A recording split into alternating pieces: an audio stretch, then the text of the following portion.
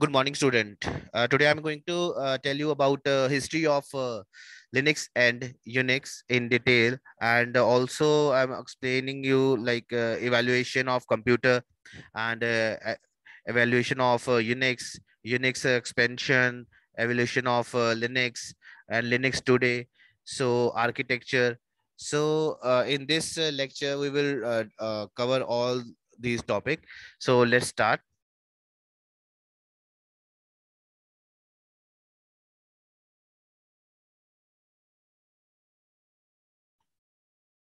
Okay, so here you see, first of all, I will tell you about Linux history. So evolution of computer in, first of all, I will tell you in earlier days, computer were as big as houses, okay, as we know.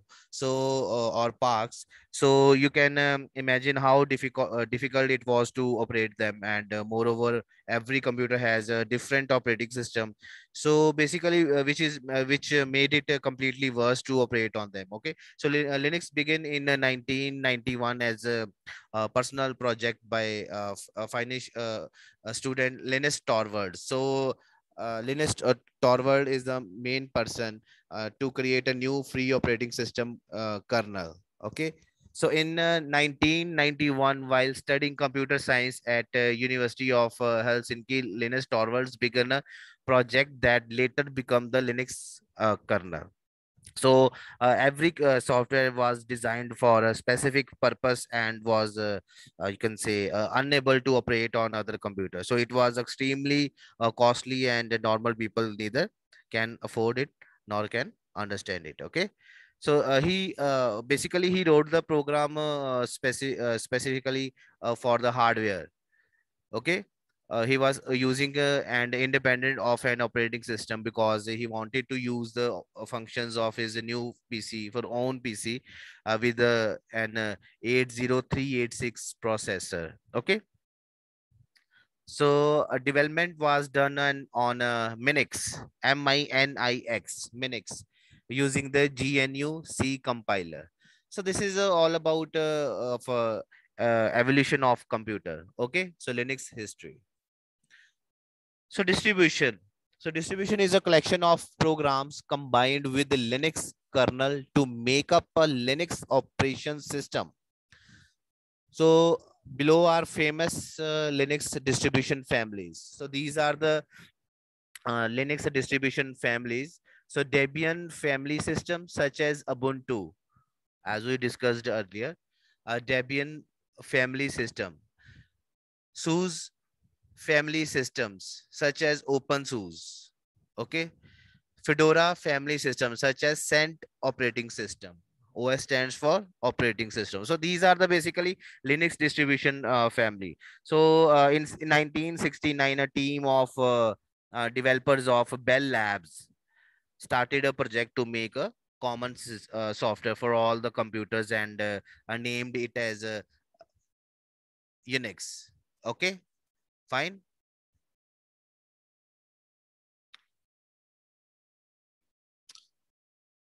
So it was a simple and elegant used C language instead of uh, assembly.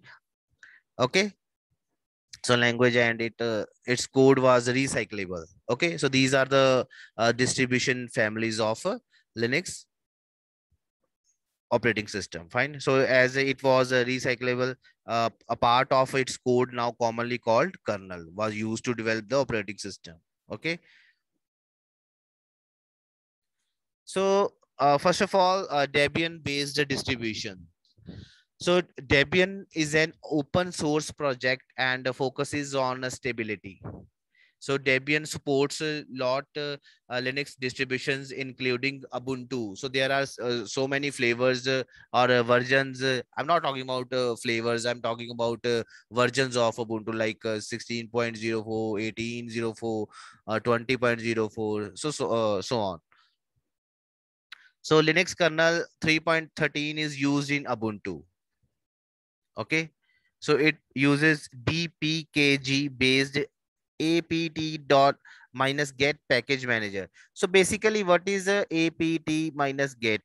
So when you install any software, when you remove any software, we will use this command apt.get minus get install. So this is a installer package. Okay.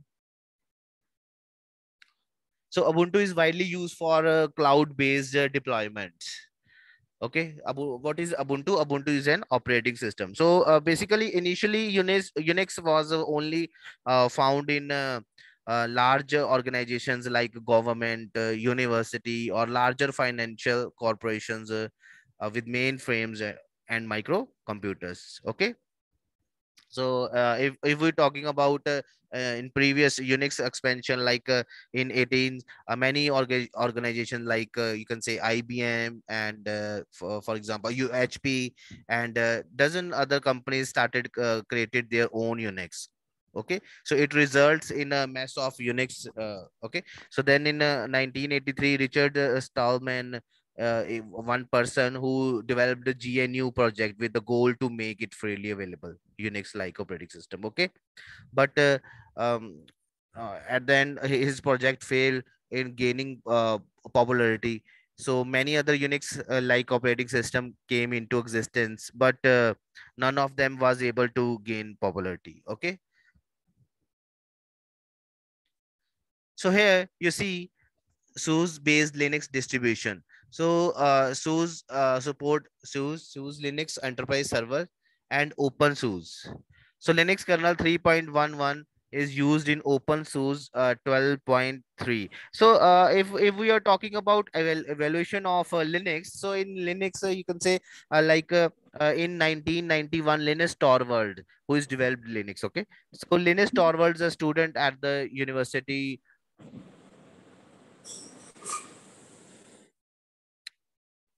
So where I am, okay, evaluation of Linux, yeah, Linus Torvalds, a student at the University of university name, I forget, Helsinki, Finland, in Finland. So thought to have a freely available academic version of Unix, started writing its own code. Okay, so later this project become the Linux kernel.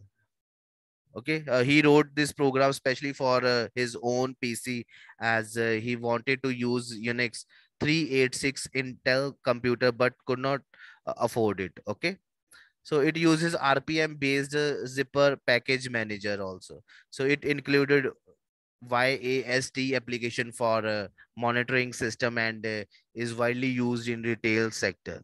So he did it on Minix using a GNU-C compiler. GNU-C compiler is still the main choice to compile Linux code, but other compilers are also used like Intel C compiler. He started it just for basically what are the main a reason to develop Linux distributions. He started it just for fun. Okay, but ended up with such a large project like a Linux operating system. So firstly he wanted to name it as Freaks, but later it become Linux. Okay, I repeat. Firstly he wanted to name it as Freak, FRE, Freaks, FREAX, Freaks, but later it become Linux. Okay, so next is your Fedora based Linux distribution. In Linux today, your supercomputers, your smartphones, your desktop, like your web servers, and you say tablets, your laptops, and home appliances like your ovens, your microwaves, your washing machines, your DVD players, refrigerators, cars, etc. So everywhere use Linux operating system. Okay, fine. So Fedora is a community that provides the basis for the Cent operating system Red Hat Linux. Red Hat Linux. Scientific Linux and Oracle Linux. So these are the flavors of Fedora based Linux distribution. So it uses a RPM based Yum package manager. Okay, so Linux kernel 2.6.32 is used by RHEL. Okay, and or cent operating system. Fine.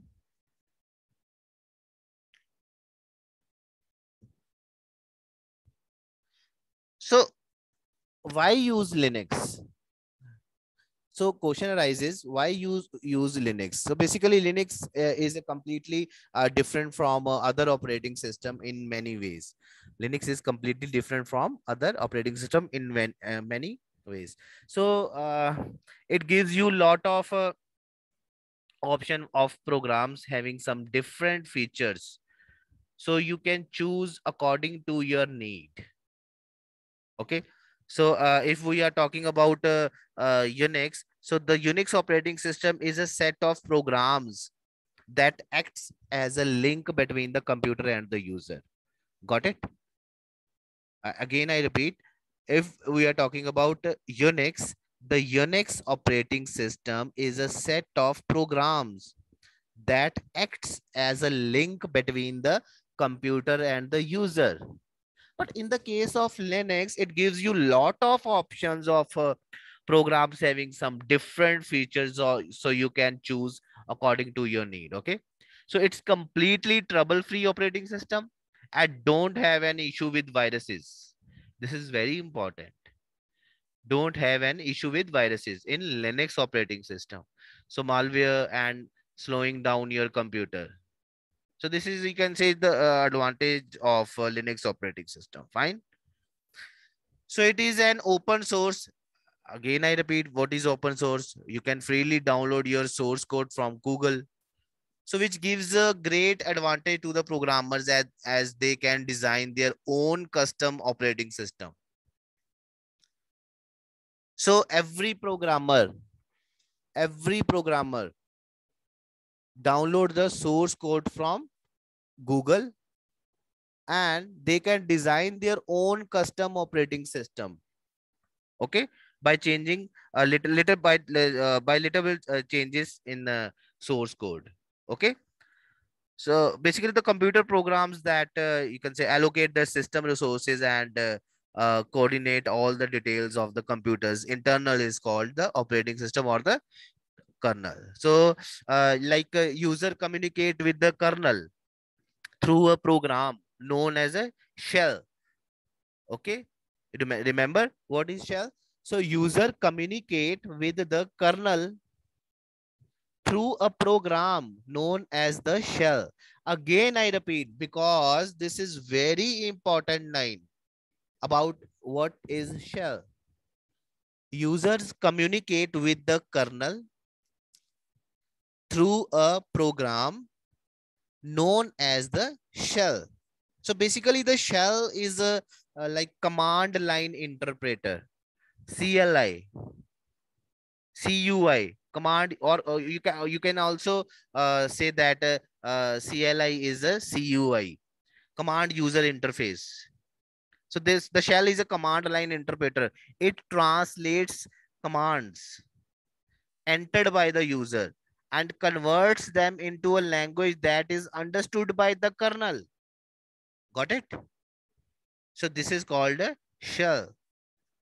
So you see, when you type a program on a black screen, on a command prompt. So what is command prompt? This is basically a shell.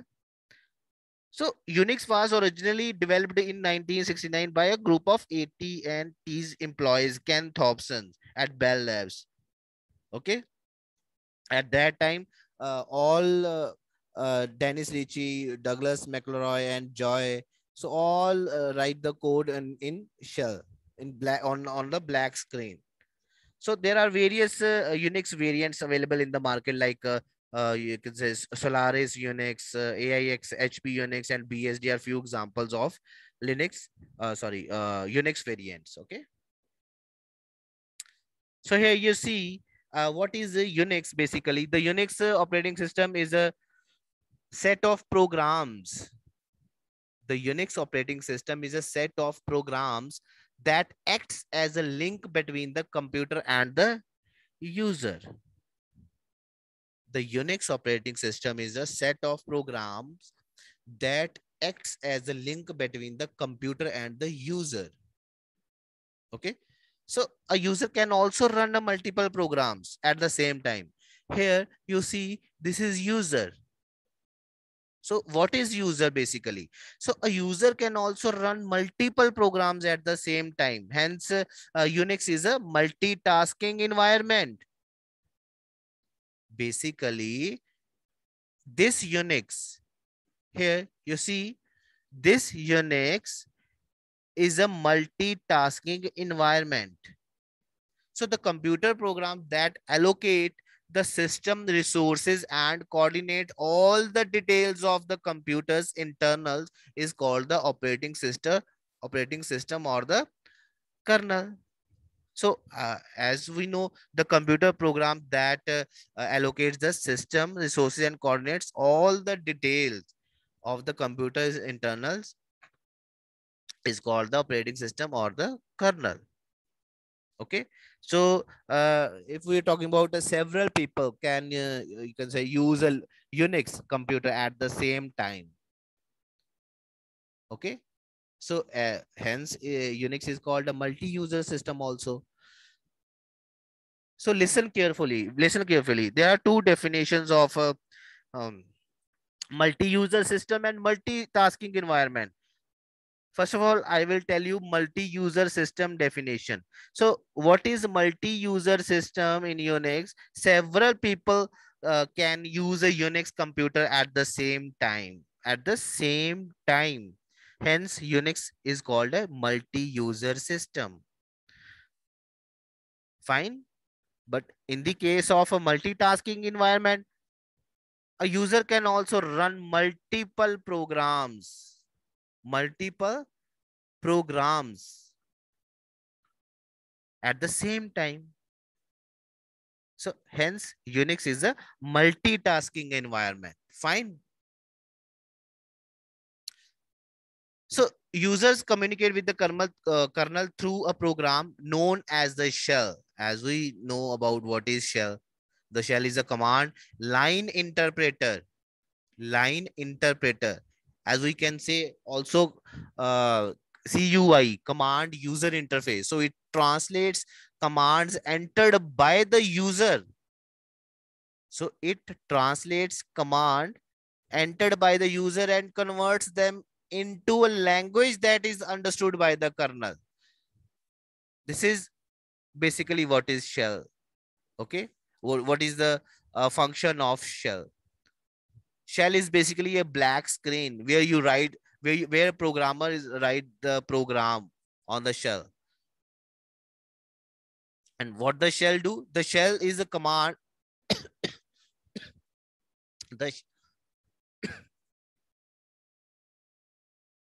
So the shell is a command line interpreter. Okay. So it translates commands entered by the user and converts them into a language that is understood by the kernel. So this is all about your Unix operating system. Okay, fine.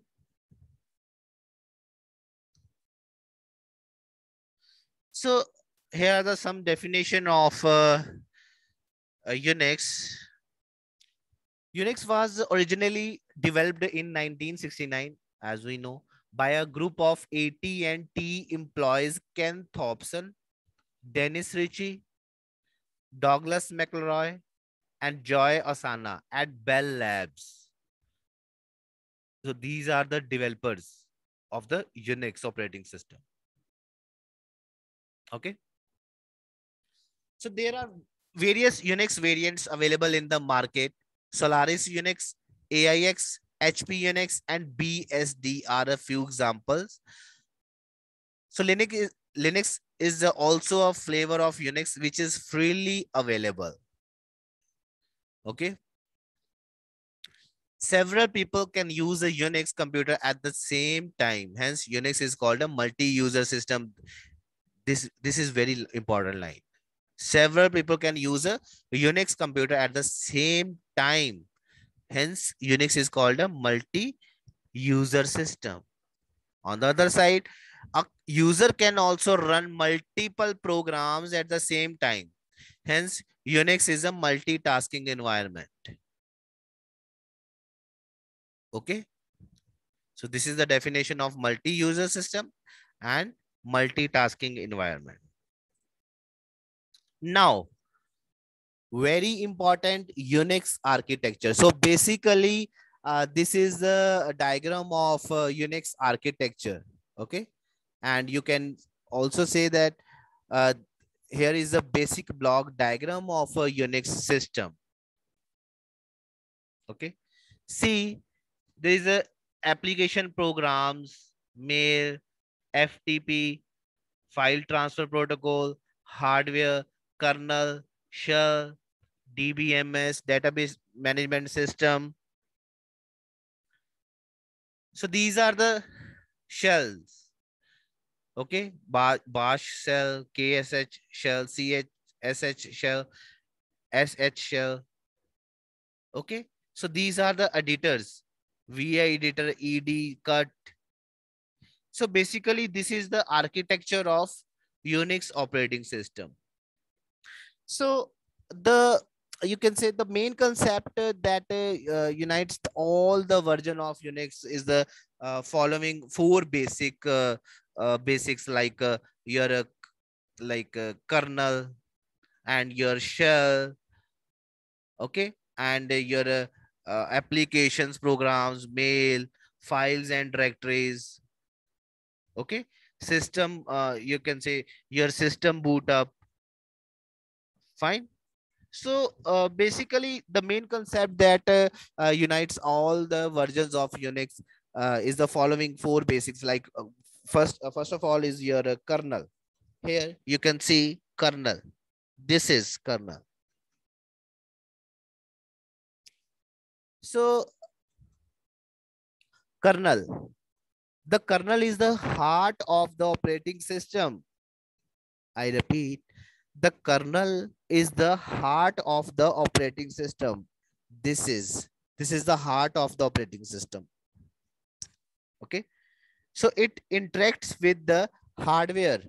It interacts with the hardware. You see, kernel interacts with the hardware, and most of the tasks like you can say memory management, task scheduling, and file management while interact with hardware.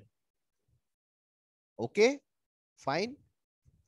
So again, I repeat, what is kernel and what is the basic function of kernel. So kernel, first of all, kernel is the, you can say, heart of the operating system, where it interacts with the hardware. It interacts with the hardware. And most of the tasks like, you can say memory management, file scheduling, and task scheduling. Okay, this is the main function of the kernel. Now, next is your shell. So as we know what is shell and what is the basic function of shell, but I will tell you in explain in detail what is shell. The shell is the basically the utility that processes your risk requests. Okay, the shell is the utility that processes, means your request, your data, your programs processes your requests. Okay. So when you I will give you an example. When you type in command at your terminal, when you when you type in a command at your terminal, the shell interprets the command and calls the program that you want. Understand? Again, I repeat, when you type in a command at your terminal, the shell interprets the command and calls the program that you want. So the shell uses a standard syntax for all commands. Okay. C shell, Bourne shell, and corn shell. So these are the most famous shells which are available with the most of the Unix variants. Okay. So this is about your hardware kernel shell. Now I'm going to tell you about commands and utilities. Like there are various commands and utilities which you can make use of in your day-to-day activities, like CP. Okay. And you can say like your MV, like cat and grep, etc. So are a few examples of commands and utilities. So there are over two, you can say 250 standard commands plus numerous others provided through third party software. So all the commands come along with the various options. Okay. Now your FTP, file transfer protocols, and your directories also. So all the data of the Unix is organized into files. I repeat, all the data of the Unix. Here, you see, all the data of the Unix is organized into files. So all files are then organized into directories. Firstly, all the data Unix is organized into files, and all the files then organized into your directories. So these directories are further categorized into tree-like structure called the file system, file system, file transfer protocol. Basically, the main function of FTP mean your file transfer from source to destination. But I'm telling you what do you mean by files and directories? Like your all the data in the Unix is organized into files first. Okay. So all the files and now second, all the files are then organized into directories. And then directories are further organized into a tree like structure, like your file system from top to down and down to top. Looks like a tree. Fine. So in this Unix architecture, there is a system boot up. There is a system boot up. Now, we don't know what is the system boot up. So I will tell you what is system boot up. If you have a computer which has the Unix operating system installed in it, so then you simply need to turn on the system to make it to live.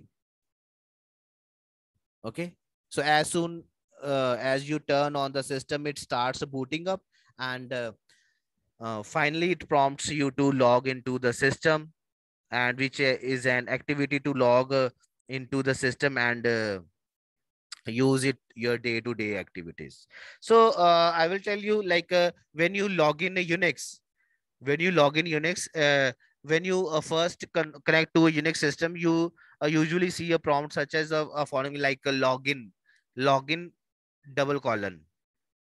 Okay. So to log in, have your user ID, like your identification, like your name, your password is ready, and contact your system administrator if you don't have these yet. Okay. So when you press, when you type your username and then press and type your password and then press enter. So now you come into the Unix dialog box or Unix screen. Okay. So basically, this is all about your Unix architecture. Okay. So the main concept that unites all the versions, I basically version of Unix is the following: four basics: kernel, shell, commands and utilities, and files and directories. So these are the basic four basic parts of the Unix architecture. First is your kernel, second is your shell, third is your commands and utilities, commands like your CP, MV, cat, grep. So these are the version of Unix following four basics. The main concept that unites all the version of Unix is the following four basics. Files and directories also. So basically, these are the four basics concepts of the Unix version. Fine. There are lot of commands in Unix, like uh, if I'm telling you, like halt. So what is halt command? Halt command basically brings the system down immediately. When you type HALT on your terminal and then press enter, so it brings the system down immediately. Fine. So there are a lot of commands, like your reboot. When you type reboot, REBOOT, so it's reboots the system, your system. Like your power off is your third command.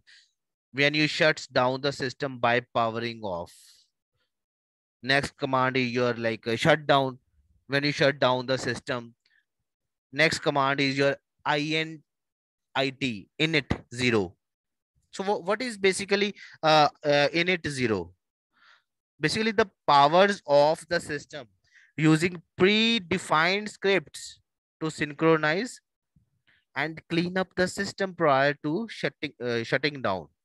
Okay, so basically init 0 powers of the system using predefined scripts. So next is your init 6. So actually init 6 basically reboots the system by shutting it down completely shuts down. Okay, so you typically need to be the super user or a root that on a to shut down the system. However, on some standalone or personally owned Unix boxes. Okay.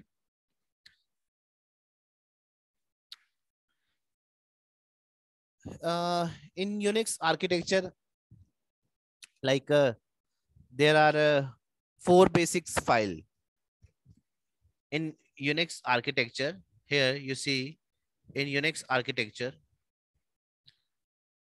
there are four basic types of files. There are four basic types of files. Okay. One is your ordinary file. Second is your directories like this. Okay. Not actually, I don't remember. Basically, I think there are three types of files in Unix. First is your ordinary file. Second is your directories. Third is your special files. So basically, what is your ordinary files? An ordinary file is like a file on your system that contains all the data and text also, or program instructions also. So in in this lecture, or in this class, you look to working with ordinary files. Okay, in the next lecture or in the next slide. So what do you mean by directories? So directories store both special and ordinary files. Here you see directories. Basically, directories store both special and ordinary files. Okay, for users familiar with the Windows on or a Mac operating system, Unix directories are equivalent to folders. Okay. So here last is your special files. So what do you mean by special files? Like some special files provide access to hardware such as hard drives, your CD drives, CD-ROM drives, and your modems and Ethernet adapters. So other special files are similar to RASes or shortcut and enable you to access a single file using different names, right? So this is all about your Unix architecture in detail. Fine. So thank you so much. This is all about your a history of Linux and Unix operating system in detail. Thank you so much.